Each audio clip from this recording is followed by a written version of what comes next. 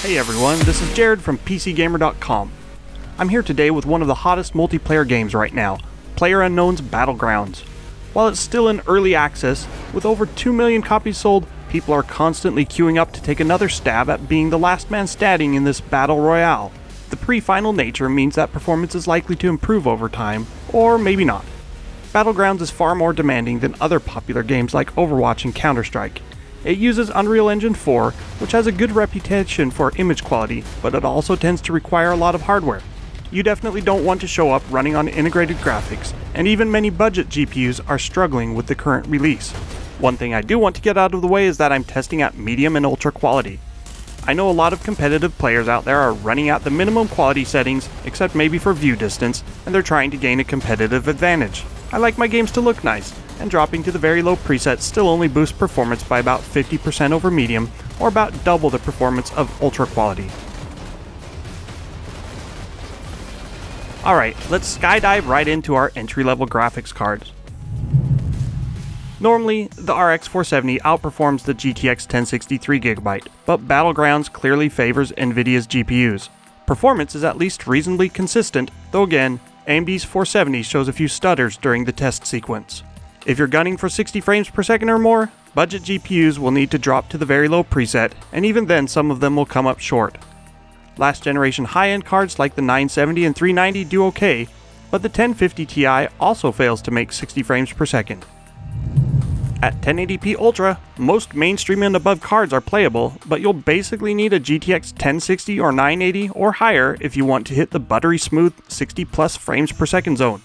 Or you can just drop back to very low settings and forget about shadows, texture quality, foliage, and all that extra fluff. It's important to note that performance optimizations typically happen later in the game development process, which is kind of the opposite of early access. Notice, for example, that the 1080 Ti actually falls below the 1080 performance. A few months from now, things can and likely will change for the better.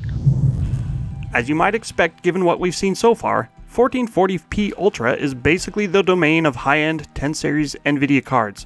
Only the 1080 and 1080 Ti can break 60 frames per second, and this time the 1080 Ti takes its rightful place at the top of the charts. AMD's RX Vega should be out within the month, and hopefully with drivers that tune Battlegrounds' performance a bit, as the Fury X is clearly not living up to its potential.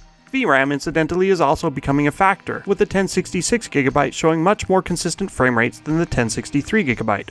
Going forward, I would strongly recommend anyone buying a new graphics card that costs $200 or more should get at least 6GB of VRAM. 4K Ultra is basically beyond the reach of mere mortals right now. Even the 1080 Ti falls short of 60 frames per second.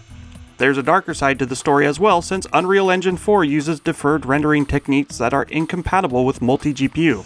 I did check SLI 1080 performance, and it was worse in all cases compared to a single 1080. I don't expect that to change with future updates or drivers unless someone can figure out a way to make SLI and Crossfire work with Unreal Engine. That means your best bet for 4K gaming is to drop the quality down to medium or lower, which should push the 1080 and 1080 Ti above 60 frames per second, or you can just sit around and wait a while and the game will leave early access and hopefully performance will be optimized by then. Shifting gears over to notebook testing, the mobile CPUs aren't able to keep the GPUs fully fed with data. Clock speed matters more in Battlegrounds than core counts, so the overclocked 4.8 GHz i7 7700K distances itself from the mobile 7700HQ, which tends to run at about 3.5 GHz while playing Battlegrounds. Thanks to the CPU bottleneck, even the GT73VR and its mobile GTX 1080 fall short of the desktop GTX 1070. That's not normally the case, but here we're dealing with a 20% CPU performance deficit. That wraps up my current Battlegrounds testing. I'll be sure to revisit the game once it leaves early access. In the meantime, if you happen to see me running laps around a building in Yasnaya, pop on over and say hi. Thanks to MSI for providing the notebooks, graphics cards, and desktop PC.